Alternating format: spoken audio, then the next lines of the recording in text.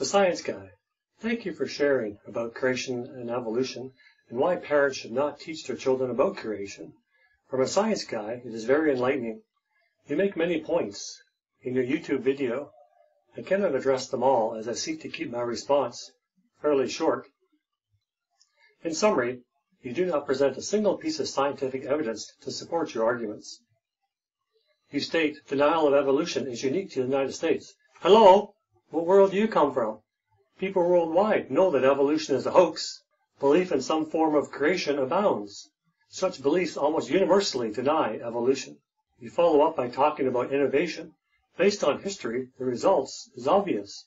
Innovation flourishes in a Christian society, as is shown by the history of North America. I do not know how you missed this. We were founded on Christian principles and had a great innovation. Many great scientists of the past and present believe in creation, not evolution. Sir Isaac Newton, the greatest scientist of all time, the co-founder of calculus, the discoverer of the laws of gravity and of planetary motion, he believed in creation and God of the Bible. Newton said, science can tell us the motion of the planets, but not who put the planets in motion. Louis Pasteur did incredible work in microbiology and discovered the first vaccines for rabies. And Michael Faraday in electromagnetism, electrochemistry, great innovations, all believers in creation. I could go on and on, the list is lengthy. Limiting teaching to evolution is not big think, it's think suppression.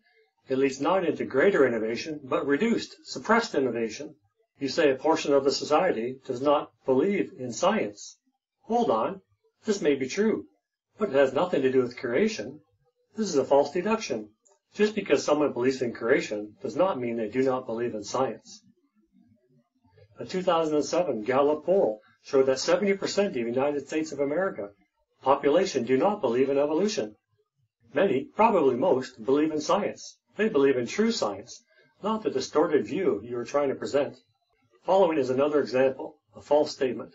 Evolution is the foundational idea of all life science, you said. Again, you said it with no evidence. In fact, all evidence points to design, not randomness. The famous British philosopher Anthony Flew dropped his long-held belief in evolution as he learned about the incredible design and complexity in cell biology and genetics. Evolution of life is a joke. There is no evidence.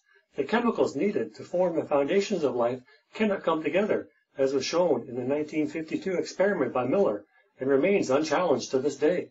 Ernst Haeckel's embryo diagrams were proven false in 1874, yet have remained in textbooks through the 20th century. You do not provide any evidence in your video for your claims. Why? There is no evidence. Your old professor, Carl Sagan, is mentioned. Mr. Sagan said we are all star stuff, meaning we're all just part of the matter of the universe. But hold on. There is apparently not enough mass in the universe for the Big Bang dust to collect to form stars and galaxies. Where did the first stars come from? Evolution has no answer for this. Mr. Science Guy, you're in love. You want to tell the world.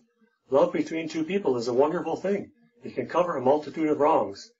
But in science, love does not make wrongs right. The creation worldview has existed since recorded history began. The Greek and Roman gods are no longer believed. The flat earth is no longer believed. But creation remains, for the truth will never go away. Video. Science Guy, who does not provide any evidence from science in your video. What is the real reason for producing this video? Is it really to raise literate voters and taxpayers? From what I hear, what I see is someone trying to suppress knowledge and force parents to teach only what you want taught.